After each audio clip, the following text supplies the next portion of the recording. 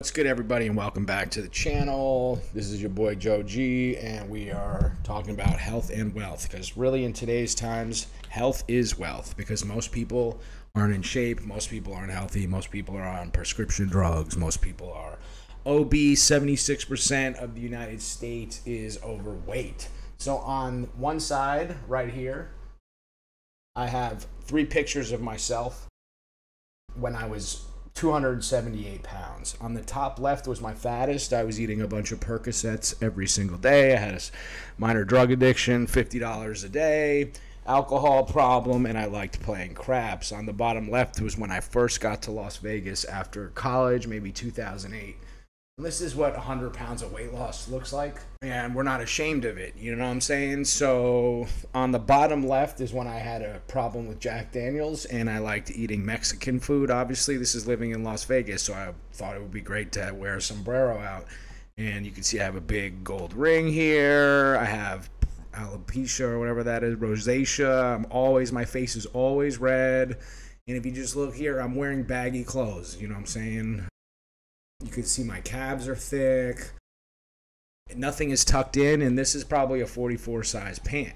And then on the left side here, this was back in the day, and there's 2 people here that I'm not showing, but I was super fat. I remember how twisted I was, and this was like this picture and this picture were basically like in the same probably year. This is my fattest.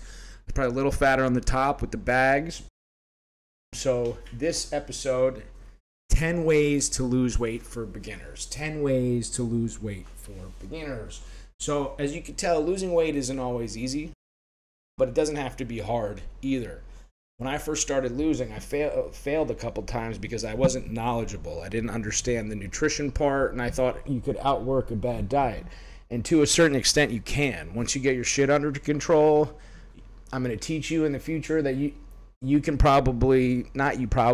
eat ice cream. You can do whatever you want every day as long as you put the work in. You just have to get there. So losing weight can take time. It depends on how long you've been fat for. For me, I was fat for 29 years. So it roughly honestly, it didn't take that long. It probably took about 3 years to get into like really, really decent shape. Like where I felt like I could take my shirt off and like have sex with women and not feel like, fucking self-ashamed or whatever that's called. So don't worry. I mean, there's plenty of ways to shed pounds, and that's what we're going to talk about. And even if it takes longer than you want to, you have to realize that the fact that you're even thinking about it, that's where it all starts. That's where it all starts, is thinking about changing. Because as humans, you cannot be sitting still all the time. You know what I mean? I've lived in 3 different cities. I'm thinking about moving to another city. I just moved here, and maybe I have a problem, but I love the adventure, right? So number 1, if you really want to start losing weight, you have to create a journal or a diary. And the reason why I put the word diary in is because maybe you want to write down your feelings in there as well. So today I weighed 278 pounds. My poop was huge. I woke up tired. My throat hurts. You write that all down. And what that's going to do is that's going to tell you, also you could put how long you sleep in there for every day. You know what I mean? And this is going to help you start to become accountable for what you've eaten, how long you've slept, how much water, how long you worked out, how long you walked. And when I say a journal, you don't need to like kill yourself over this. You just need to put 8 a.m. woke up, 10 a.m. took a poop, ate breakfast at this time. What did you eat? And that's the start. Number 2. So something that I found super helpful when I had my bodybuilding coaches, and I never actually did bodybuilding. I just wanted to learn how to get buff and lose weight. Take pictures once a week at the same time every week, in the same room, in the same light, wearing the same pair of shorts or underwear. Take pictures of yourself. And every week, you're going to check in with those pictures. You're going to take new pictures. You're going to look at the old pictures. Maybe you even have your significant other or your, teammate or something like that, whoever's on your, helping you. If you're on a sports team or whatever, you have them look at the pictures in a non-judgmental way, and you have them see where you've made progress. Are your legs bigger? Is your waist smaller? Your arms bigger? Looking back at pictures of myself when I was overweight is tough. That's why I put it here. I think it's important to have a couple pictures of when you were fat, because that is the old you, and you're going to take some of that trauma with you, but this is the new you that we are creating. So I have like literally I have those 3 pictures, and I might have 1 or 2 real pictures like from back in the day. And those are the few pictures that I keep to remind myself of how far I've come. And really, there's nothing to be ashamed of. When I first started, I started a YouTube page years and years ago with fucking fat loss and weight loss. And I didn't know if I was going to keep it off. You know what I mean? I didn't have any faith in myself. Part of this game is having faith in yourself. Most people hide their weaknesses. When you're obese, you're wearing it. When you're fat, you're wearing it. I could see in those pictures how unhappy I was. I don't remember. I vaguely remember, to be honest with you, but I could see it. So I don't need to remember. I don't even want to remember. You know what I'm saying? But I see that that was the old. When you're fat, that's your burden, man. That ruins your life. You can't get pussy. You can't sleep well. You're hungry. Your whole life revolves just around eating. And if you're considering starting a weight loss journey out there, I highly recommend it. I highly recommend it because your life will change. And taking pictures, it's going to keep you motivated and accountable. So number 3, and this is something that is obviously another easy thing. Losing weight, like I said, is not easy in the work that you have to do, but in the concepts that you have to understand, it's very easy. It's very easy, these concepts. Less is more. So counting calories. In other videos, I'll be going over what is called the Sterling-Passmore equation. This is essentially an equation, a math equation I've used for the past 10 years to help me gauge what my correct calorie consumption is for depending on the activity that I'm doing or what my goal is for that certain amount of months. So am I losing weight? Am I maintaining? Am I building muscle? Well, you'll see from tuning into this channel that we're never really maintaining. We're always just trying to get better.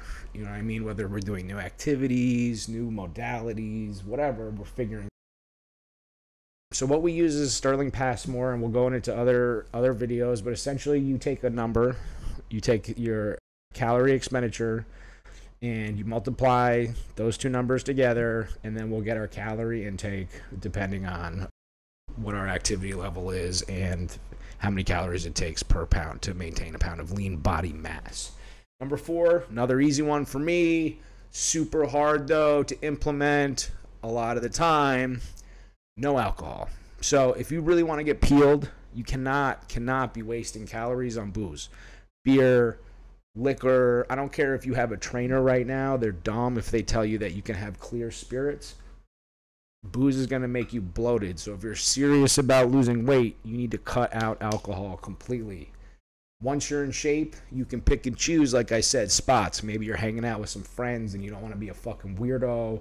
So you order a bacon cheeseburger, which is also in the diet at one point, and then you get yourself a couple, old fashions, Manhattans if you like vermouth, things like that. But you got to start strict. And booze is packed with empty calories, and it'll add pounds to your waistline. And beer, especially beer, it's not fattening per se. It does have a lot of calories, but everyone knows about the dreaded drunchies. And if you don't, the drunchies are the same as the munchies. When you drink a lot of beer and you get crunk, you just want to crush cheeseburgers and pancakes and hamburgers and chicken nuggets, and you just want to drink soda at the end of the night. You know what I'm saying? And it's weird because that stuff makes you feel better in the morning, but it kills you long term. So stop drinking alcohol, people. Number 5, exercise every single day. If you're obese, God bless your soul, you're here. You've made it. You just need to start walking. I'm telling you, every single day. I'm 39 years old. I turned 39 years old last month. My knees are just starting to hurt, probably from being 100 pounds overweight for 29 years. So, yes, I do run once in a while. When I start to see the love handles getting thicker, I go for a run. But 99.9% of the time, I'm trying to walk 2.5 to 4 miles a day. It's not that crazy. Your ancestors used to do that just to get a lizard to eat. So walking is inherently human. Your ancestors walked. Our ancestors didn't have CrossFit. They didn't have fucking Pilates. They didn't have all this shit. All they had was walking. You know what I'm saying? And that's what we're designed to do. And you'll feel it after a while. When you walk, you'll get into a fat burning zone. Mr. Olympia, the most muscular human being arguably on the planet, and I'll even go back to Ronnie Coleman, all the Mr. Olympias, when they do cardio, when you watch those videos, they're walking on a treadmill at 3 miles an hour. Not the number, all of them, but the majority of them are walking at 3 miles an hour at a 3 incline like this. Low and slow, you're cooking the fat off. It's barbecue. So a little bit of exercise is going to go a long way. And it's a long-term investment into ourselves, right? Everyone's busy making money, trying to be this, show off their wah-wahs. Why don't you invest in yourself? Why don't you invest in your health? Because I know a lot of people my age who look like they're in their 40s, look like they're in their 50s. I guess I almost am in my 40s. But if you want to be healthy in your 40s, if you want to maintain a muscle mass, you need to exercise every day, some level, at least an hour a day. 30 minutes is like a precursor to the hour. So I'm not saying you need to join a gym or start running marathons. Just walk. My main source is walking, and that's how I lost 100 pounds.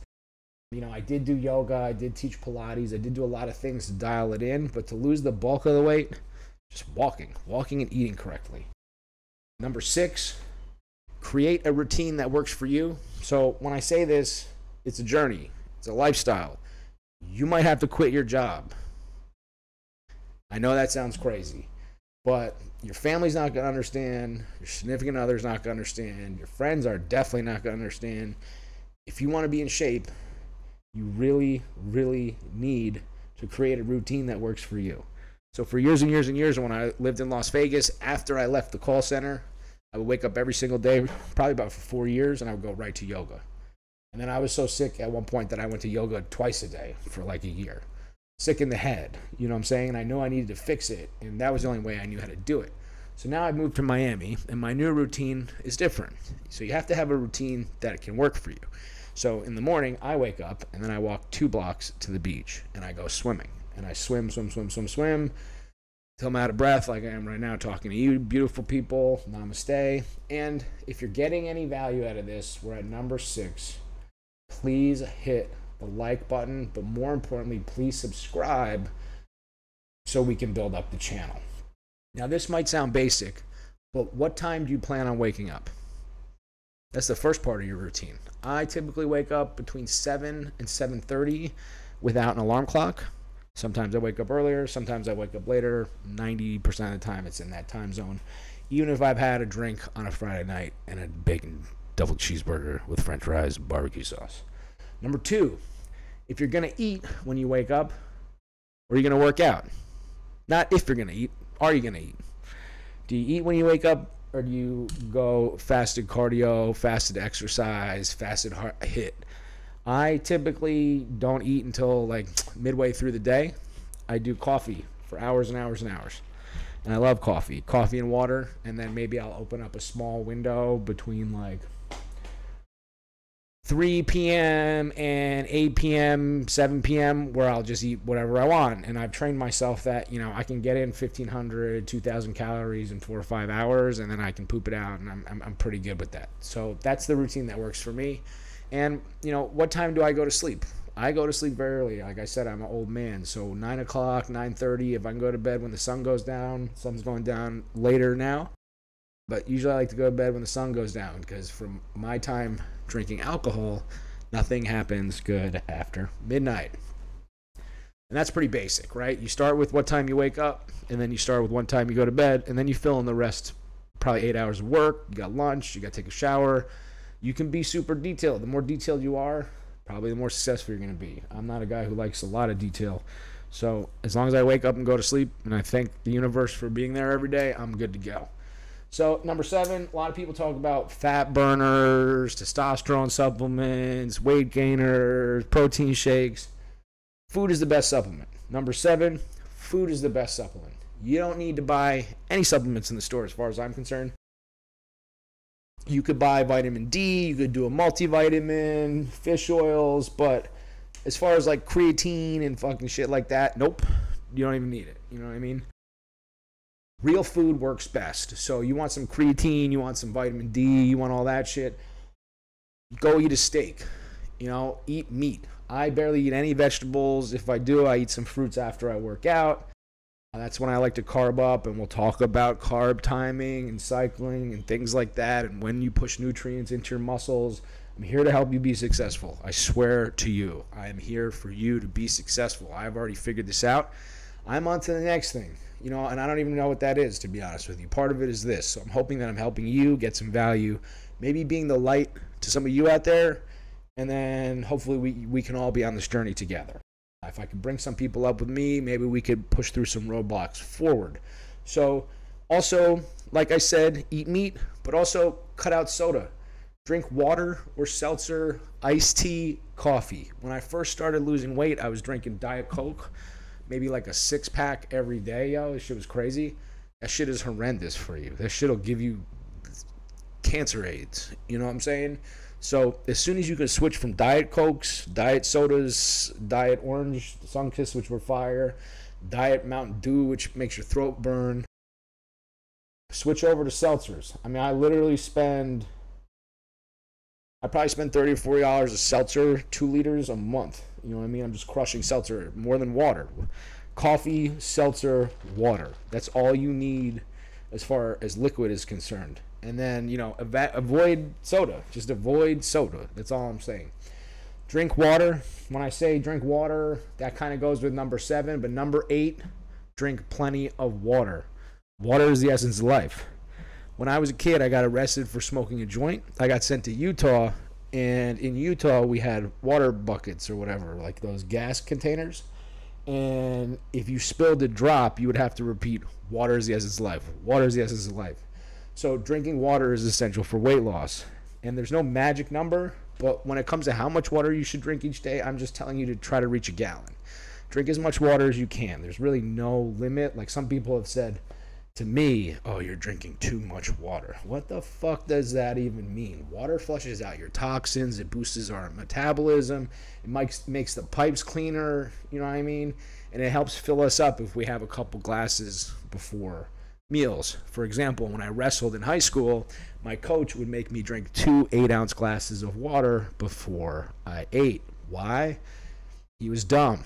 But, I was fat. So his theory, instead of working out, was to have me eat less. And you're going to know on this channel that we love working out. We love being active. We're at a standing desk. Okay? But we also know that we can eat whatever we want because food does not own us. We control our destinies. We control our bodies. We control our minds. We control our thoughts. And that leads us to number 9. Have a positive mental attitude. Have a positive mental attitude. I have a best friend, one of them, and he is inherently a negative human being. He has some sicknesses, he has some diseases, but his main thing every day, his ethos is negative. Something we talked about in multiple videos here is the first thing that I do when I wake up, the first thing that I implore everyone to do when they wake up is you're staring at that ceiling and you just open your eyes and you say, thank you, universe, for allowing me to open my eyes today. And then I used to say the first thing that I was thankful for. When I had my beloved Snoopy dog, I would thank the universe for her. Now I say, thank you, universe, for allowing me to open my eyes today.